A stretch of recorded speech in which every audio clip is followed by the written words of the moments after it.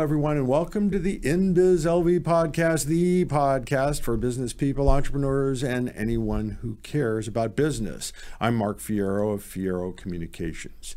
There are a few guarantees in life, but one thing I can guarantee, there's not a single newspaper on earth that doesn't have a headline regarding the coronavirus. As of Friday, March 6th, there are 100,000 cases globally and more than 250 here in the United States, with 15 deaths in America. Our guest today, Dr. Laura Addis Fierro, a doctor of internal medicine in Las Vegas, and my wife, here to talk about the virus, what we know, what we suspect about the virus. Thanks so much for being here today. Thank you for having me. Absolutely.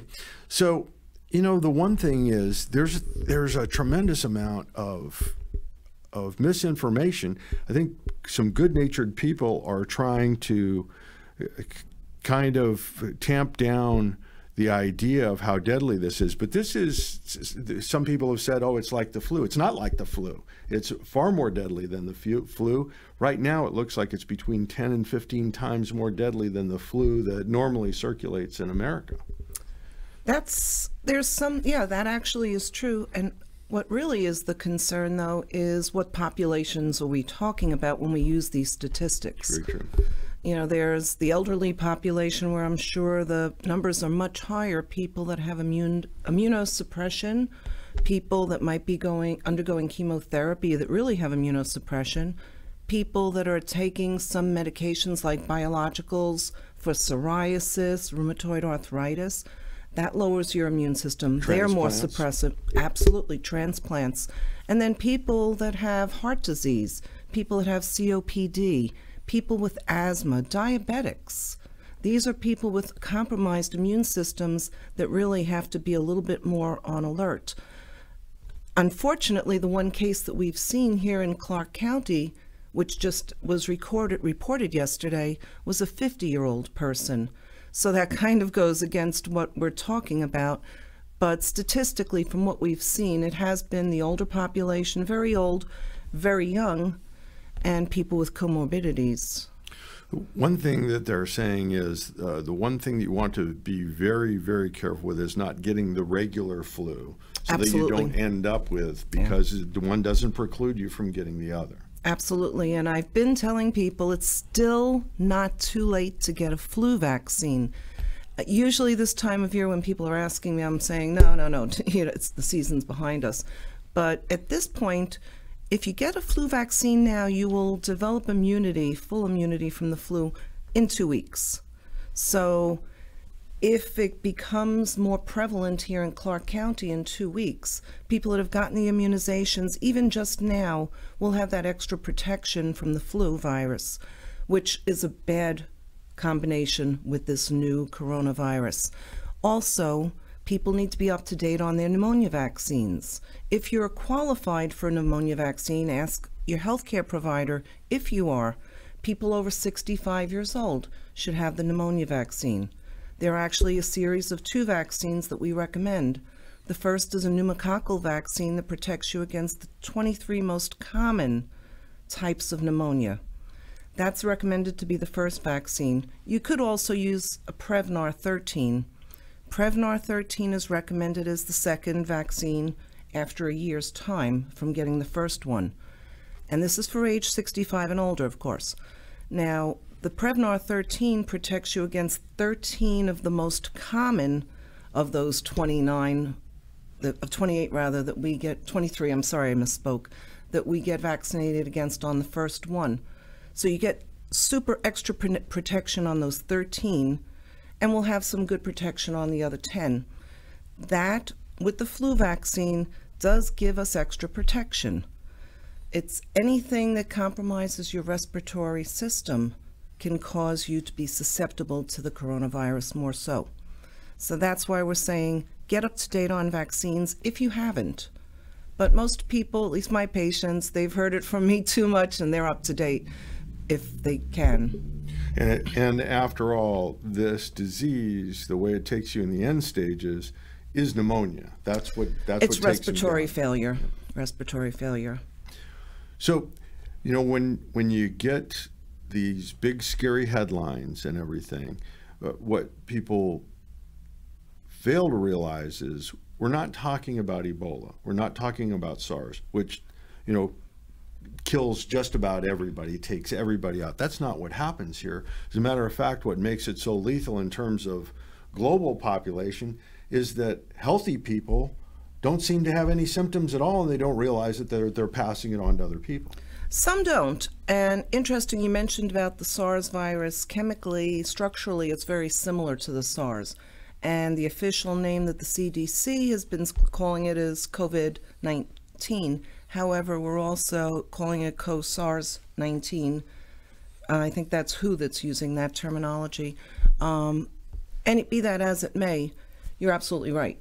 And I think that's something that we also need to keep following. One of the big issues is surgical masks. People are using surgical masks, but it cuts two ways. It doesn't necessarily protect you from incoming virus. It does protect others from you giving them, but it does act as a barrier from people touching their mouth and nose, which is the fastest way to get this, right? Yeah, and you know what? It makes people think twice. Like you say, you have the mask on. And, even when I'm in the office, I'll sometimes have a mask on when I'm seeing a sick patient. And I'm so used to wearing it now, I just walk out and I'm like, oh, I'm still wearing it. So I think people are using it and getting used to it. But it's not that type of mask that you see everybody wearing, the little paper masks. That's not really going to protect you too well. The best type of mask is a P95 mask. Which is available at Home Depot, by the way. Actually, yeah, good luck getting one. They're probably about $50 a piece if you can find one. But even then, they're supposed to be fitted properly. Every time I've started a position in a hospital, they always make you get fitted for one of these masks, and they're fitted on properly. And there's a special test that you have to take to make sure that it is fitted properly and no particles can escape. So you see these people walking around with the masks. I see some people, they have the mask down on their mouth and their nose is exposed. Making a fashion statement, I think. It's a statement for sure. Some kind of statement. Yeah. When you get something this scary and it's moving so quickly and it has the potential to become a pandemic, it's on the edge of that. It's touched virtually all corners of the world except for the Antarctic, and it did so very, very, very quickly. When you see that kind of background information and the answer is wash your hands, that sounds so dismissive, but it is in fact the single most important preventative, isn't it? This is the vector. This is one of the biggest vectors. And washing your hands frequently, at least 20 seconds. And they always say that you should sing the song, happy birthday to you, happy birthday to you, happy birthday to me. If you want to have another one, keep washing your hands. Yeah, exactly.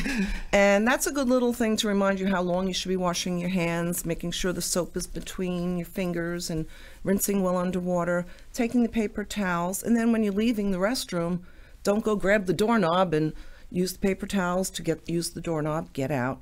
And this is just common sense sanitary practices for everyday use to protect you from getting the regular flu or any other bug that might be about.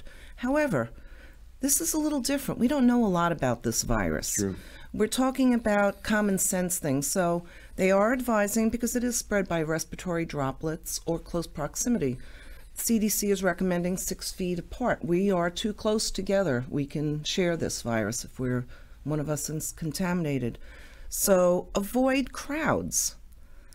We like to go to events and we love our Las Vegas Golden Knights and everybody wants to go to the game, and I please hope that we will continue to be able to do that, God willing. I still want to have everybody come here and spend their money here, but we still need to be careful. You don't need to sit on top of somebody, and don't shake hands. A lot of people are being clever and doing a little fist bump. Even that, you're still touching somebody. Your best bet is to give somebody a little nod. Hold your hands to yourself. Remind yourself to hold your hands to yourself. And people will understand this time of year. And there's something else. We are here in Las Vegas. We don't know how this is being transmitted. And there is a possibility that it could be transmitted as a fomite, meaning if I have the virus and I sneeze and I put my hand down here and walk away. If you put your hand down there and touch the same spot and rub your nose, you can pick up the virus. And we know that from the flu. That's why we use Lysol and all these different. Clorox happens to be one of the better disinfectants right now. But we use all these products to try to disinfect surfaces. One thing nobody's talking about in this town of cash and money is maybe money being a vector and maybe being a fomite. And, you know, here we are sitting at a table that looks like a casino table. It is actually a casino table. However, people come from all over the world to Las Vegas to play. And how do you gamble at a table? You give them cash, you buy in. So you got your money. And do you think people cancel their vacations when they want to come to Vegas? They've been planning to come here for a year. They're not canceling their vacation because they got a little runny nose. No, we're going to Vegas. Yeah, here's my money. So they're spending their money, and now the dealer picks up the money. They're putting it into their little thing. Dealer's dealing. People are touching money. And cash is everywhere in Las Vegas. It's ubiquitous. Cash is king in this town. I mean, you think of where we have to use cash. Casinos, most bars, strip clubs, places where people entertain themselves. So maybe we have to start thinking about using other forms of paying for things. It seemed like it would be a good time for businesses to make it easier and easier to make electronic payments. There's so many ways now. Very easy. You know, in China, and that's one thing about intentional disinformation campaigns, misinformation campaigns, which China has been engaged in from the very beginning, and that is because they weren't reporting all of the infections, but they were reporting deaths. It initially looked like a far deadlier illness. It is, in fact, deadly. It will take a portion of the population out. But one of the things that China did is they started isolating their cash. And so if cash came back from a hospital, the government would take the deposit, give them credit, and burn that money and return new bills. Bills that are coming back in large quantities are being isolated, which seems to be the magic number is 14 days. I saw that. They're saying on surfaces it may not last that long, but why take a chance? And we don't know. Yeah, so nobody knows at this point. So even when you're dealing with plastic, as you said, you know, when you have to give up your card and hand it to somebody, they're taking that card and you get it back. And it does appear that it lasts longer on plastic surfaces than it does on paper surfaces. That's not been, there's no final word on that, but that's what appears to be the case right now. I had seen that, and it's actually counterintuitive to what we think. But something I soak saw something up versus being on the surface. Take your card back and put it in your wallet by the edges. And then again, before you walk into your house, wash your hands. Steering wheels on cars you come out of public places and grab the steering wheel. No matter what you did, you still came out of a public place and grabbed the steering wheel. If you work in healthcare, if you work in close proximity to people, if you work in close proximity to cash all day, take a shower the moment you walk the door. Take your shoes off. Doesn't hurt. It never hurts. Particularly if you've got a child in the house that's crawling around on the floor. They may not get sick, but you know, we don't know. We have no definitive. We just don't know enough, and it's not. This isn't intention to create hysteria. It's just to be prudent. And in this day and age, there's no reason to even handle cash for the most part. I go get my Beyond Burger at Carl's Jr. I'm not plugging them, but I'm just saying, I can pay with my Apple Pay, you know, and there are every store nowadays you can put your card in right there. You don't have to hand it to somebody. So just another way to be prudent. And, you know, I have season tickets to the Smith Center. I think I'm going to sit out this week's performance, unfortunately, just in case. Just in case. I do, you know, not to sugarcoat anything, because it's information that empowers us. It really is. We need more information. Exactly. We have to wait. In the early part of the last century, returning soldiers spread what was called the bird flu, the Spanish flu, and it killed 50 million people globally. And one of the reasons that it was allowed to spread so quickly is a lack of information. Nobody had any idea until it was too late. This doesn't appear to be killing in the numbers. It's not as lethal. It doesn't appear to be as lethal as Ebola. It doesn't. The Chinese and the World Health Organization are both saying that it is not along the order of SARS, which killed far more people in terms of percentage. Yes, smaller numbers, but larger percentage. And fortunately, it seems like it's dying down in China. We're finally now seeing the numbers. I think it was 2 days ago that it was the first day that we didn't see a rise in deaths, and yesterday was the first day that we saw the numbers go down. I mean, that's encouraging that maybe there is a point where it reaches a critical mass and then we're done.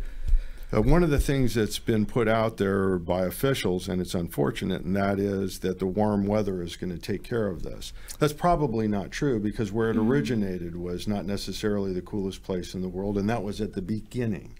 So the measures that have been taken in America, we live in such a free society, we can't order people back in houses. They're trying to figure out what to do with the ship right now. Yes. But simple isolation for people who aren't in those dangerous, simply stay home. If you've got it and you're, say you're mid-40s, chances are staying home and toughing it out, that's probably, you're not going to pass from it unless there are other complications in your life. And as far as staying home, stay home even if you have the cold. Yeah.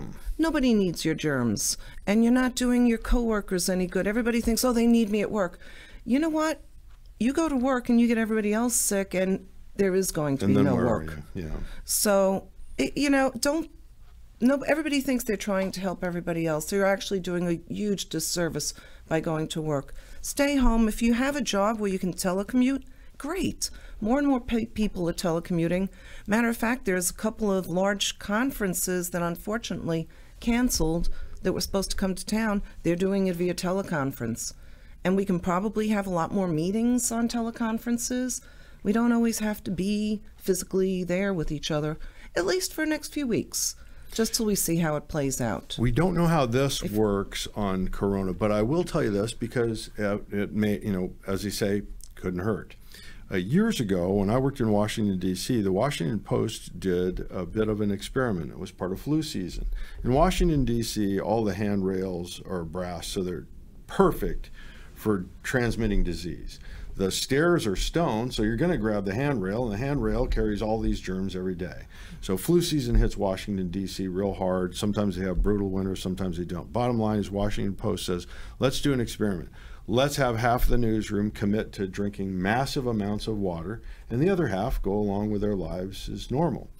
And the control group got the flu in the exact same proportions that they always did. The group that experimented with massive amounts of water, when they reported illness, they said, well, I didn't have what they had. It only lasted a day and I was done with it. So there is, rather than you're having your body fight through disease, and I don't know that this works with Corona, I do know that it worked with that year's flu, that one of the ways is that instead of your body having to fight it to a standstill, it can simply flush it out before it gets a hold of you. Now, the coronavirus appears to be very, very rapidly moving, right? Yeah. From onset to I'm sick. Very quickly, it looks like. Sometimes I'm hearing even 24 hours person goes from having sniffles to having real respiratory failure. So you have to be prudent, of course. The one thing I do urge people, and I'm sure you should probably see it too with the people you deal with, is to, when you are sick and you're being with somebody, talking with somebody who actually is not, you're better off just canceling your meeting, going home, calling it another day, because we'll have another day. I think all of us are getting a little bit overly concerned. There's a lot of panic. There's a lot of hysteria. However, most people, like you say, are going to go home. They're going to have a flu, like a cold symptoms, yes, it's not pleasant to have the flu, I understand. You'll have fever, chills, muscle aches, coughing, sneezing, maybe shortness of breath that you might need to have a little inhaler for or something. Unfortunately, there's no antibiotics for it. So don't go running to your doctor asking for an antibiotic. It doesn't exist. but we could try to get some testing done. If you've been with somebody who's recently traveled right now, we're testing people who have had contact with somebody who's recently traveled in an endemic area or aboard a cruise ship, or who had contact with somebody there. I'm sure in the coming weeks it's going to be opened up more to more people, but they had some problems with the availability of the test kits initially. Yes. So because of that, we weren't testing as many people. And now that we're testing and we have more kits available, I think we're starting to find a few more cases. Mm-hmm. I think we're going to find a lot more cases. I think it's been around here for a while. That's just my theory. But actually, it's not just my theory. Dr. Fossey, who's the leading epidemiologist in infectious disease in the United States, in the world, he literally wrote the book on infectious disease and is one of the co-authors in the biggest textbook that we all use for internal medicine.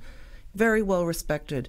He published an editorial in New England Journal of Medicine on February 26th, and he had said he thought that their cases have been here in Washington State for some time beforehand. And it's just that now we're testing and we're seeing it. It's just like when you learn a new word. After you learn a new word, all of a sudden you start hearing it more in conversation. So I think that's what we're going to see here. So I don't want people to panic when they start seeing multiple cases being exposed here. I think it's been here. It's just that we're now discovering it. It's probably been in the United States for a couple of weeks. And to wrap things up, this is the most important thing that I think that if you take a closer look, that this is the one thing that we do know empirically, is that people with robust health, weightlifters, long distance runners, who are confirmed cases where they do in fact get don't know that they even have been exposed. They don't suffer. Mm-hmm. They don't have that downward slide any more than anybody who gets. But they can still carry it and transmit it. They can transmit it to the 80-year-old next to them in a New York second. But they are not the ones who are dying. So now is a really good time to focus on health, mm-hmm. and how to get to robust health. And like you said, drink a lot of water too. You know, your body needs water. Vitamin C. Absolutely. Does it and B. D as in David. And let's talk about why, and that is, does it kill SARS? No, it doesn't kill SARS. But if it improves your health and it has you focused on your health, and it's helping support your immune system, then maybe you don't go down that path at all. I think Mm-hmm. everybody knows about vitamin C and its benefits, but why is D playing a role? You know, actually, it's interesting. I believe it might have been New England Journal of Medicine, don't quote me. It was about a year ago. They had a study published using a very large group. There were 4 groups that they were studying, and it was regarding vitamin D and the immune system. They were looking at people with bronchitis, respiratory infections, and the 4 groups were, one group was people that were not on vitamin D at all. Next group was people that never took vitamin D, but they started taking it right then for the study. The third group is people that were taking it, but they stopped it. And the last group was people that was taking it and stayed on it all along. And what was interesting, they found that the group that had the highest success rate in beating respiratory tract infections, the bronchitis, was about 3 days faster in clearing the disease, was the group that had just started taking vitamin D. And it's vitamin D3. That's the active form that helps us in our immune system. So it's interesting. We have scientific data now showing vitamin D helps our immune systems. And it doesn't hurt to take at least 1,000 units a day. Most of us are deficient because we're not out in the sunshine, that's where you get your vitamin D. So because of that, you probably could take a little supplement. I see some people overdosing a little bit on vitamin D, though. You have to be careful. I see people taking mega doses, like 5,000 and 10,000 units a day. And check with your doctor before you take those kind of doses, because there is a toxicity problem with that. But vitamin D, vitamin C, B's also. B is excellent stress, and it's B complex I usually tell people to take. Drink plenty of fluids and exercise. Keep your blood pumping. Keep all of the all of your immune system fighting. It's the best chance we have. And to be clear, we're not talking about curing coronavirus. We're talking about what is your chance for your best shot for fighting it off in the first place than ever getting it in the first place. Absolutely. We'd love to have you back and talk about this. Thank you so much. Thank you so much for being here with us today. Time for us to wrap it up. I want to sincerely thank our special guest, my wife, Dr. Laura Addis Fierro, Doctor of Internal Medicine, and we will, in fact, have you back. And for all of you out there who own businesses, have that entrepreneurial spirit in your heart, or care about someone who does, remember to like and share InBizLV Podcast on Facebook. You can catch us on YouTube, iTunes, or my personal favorite, Stitcher. If you know of an interesting business with a story to tell, you can reach Fierro Communications at 702-385-7300. Make it a great day. See you out there in the deal stream. We are out of here.